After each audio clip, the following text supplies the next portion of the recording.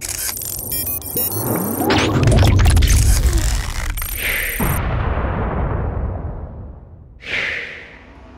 what's going on everyone? Vega here for SerpentX Tech.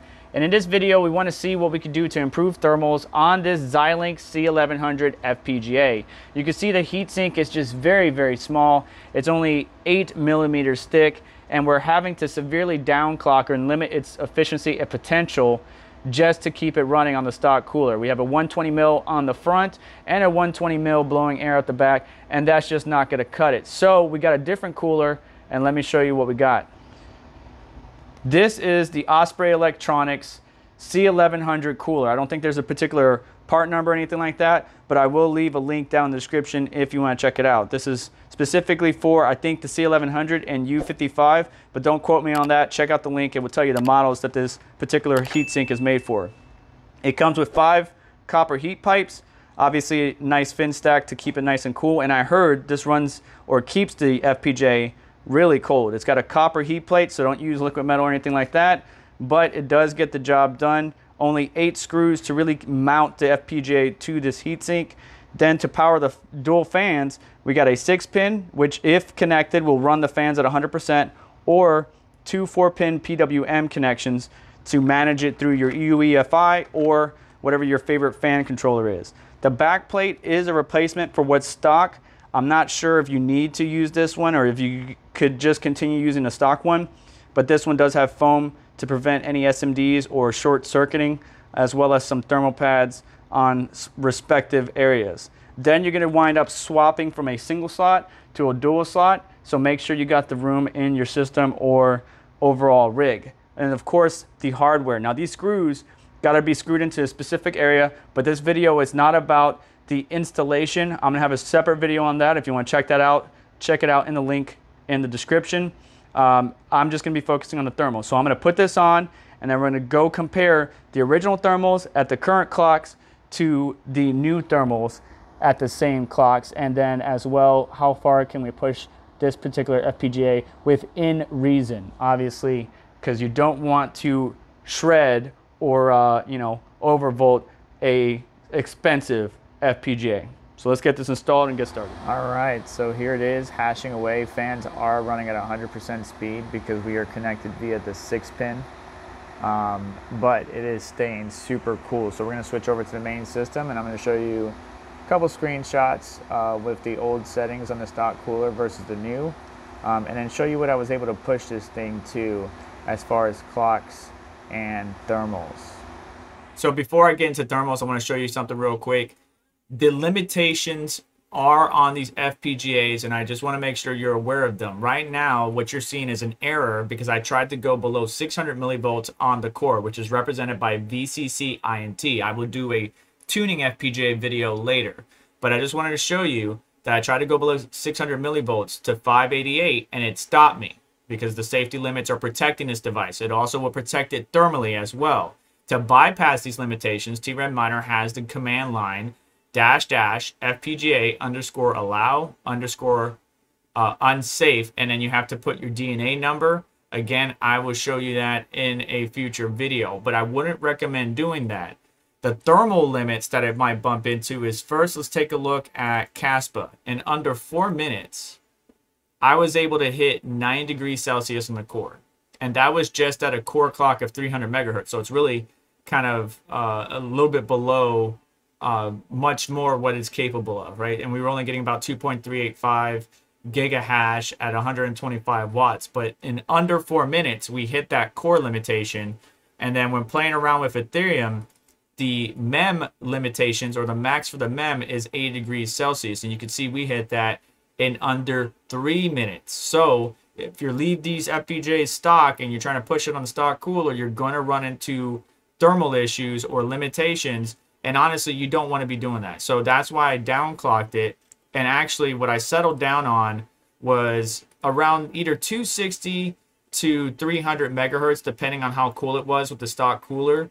But you could see at 300 megahertz, I was hitting 78 degrees Celsius with the stock cooler, pulling around 67 watts. Whereas I tuned it up a little bit more, trying to make it more efficient, dropping in the core down to 200 megahertz. We were sitting more around 60, maybe the high of 62. But we were able to hit the 80-degree range with the stock cooler, even when underclocking, right? At the stock voltage of 600, even with underclocking and everything, we were bumping into those limitations. So let me show you what we were able to drop this down to after. So tuned up a bit.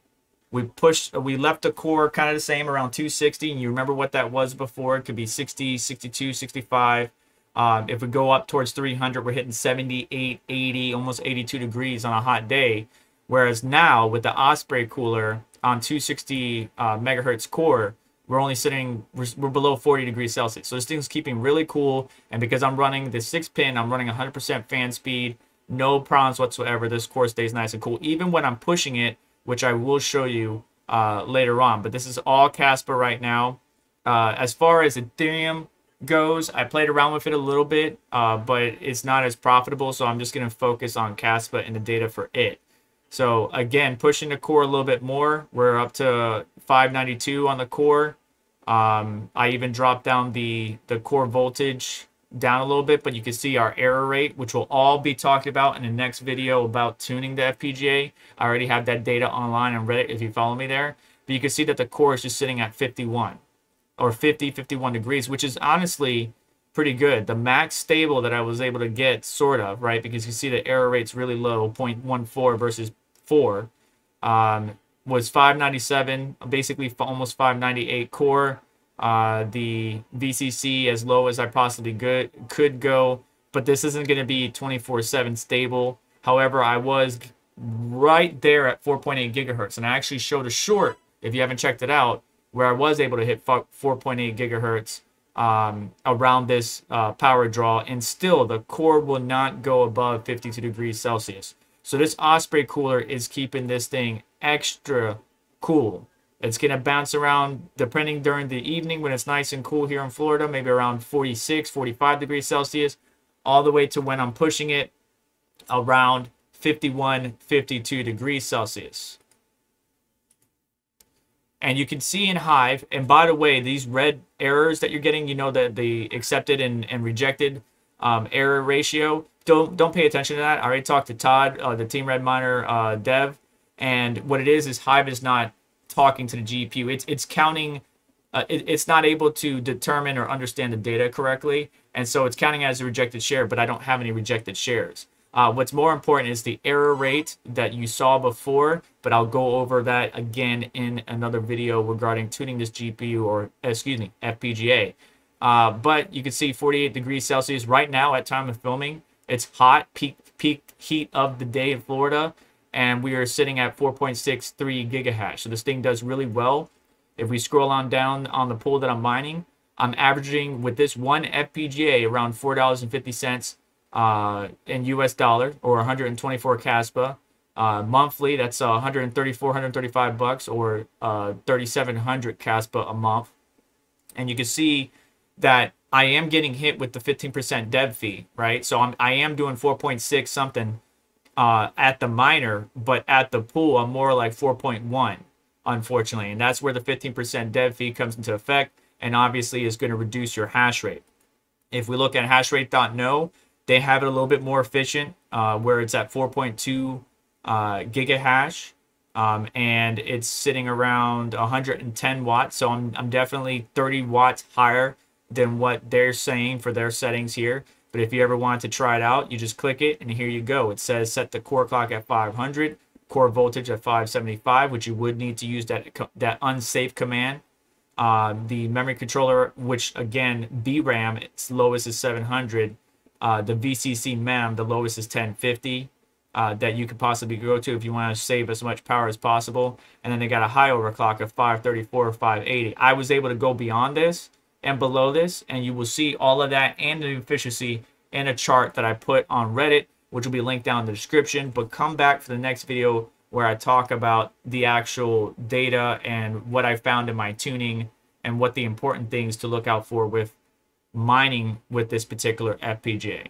But long story short, this cooler does a great job keeping it cool. Yes, there is another one where it's a blower style design that blows air through it, or you could get a blower style like laptop cooler and then 3D print a little bit of a sheath or a funnel that goes into the backside of the GPU to blow it out, blow air through it and out the front, and that will keep it cool. But the Osprey cooler does a really good job. The only impact that I'm gonna have, maybe not you as a miner, if that's all you're gonna use this FPGA for, is that when I do want to do any development with Vallado or Batiste or any of those programs that allow you to develop and play around with FPGAs and bitstream stuff like that, is the stock cooler had all those specialized thermal pads in various spots to cool certain boards or certain chips on the board, whereas right now all it's getting is bypass of air, right? So there isn't direct contact of the cold plate onto those components. All it is having airflow go over, which should be fine again for mining.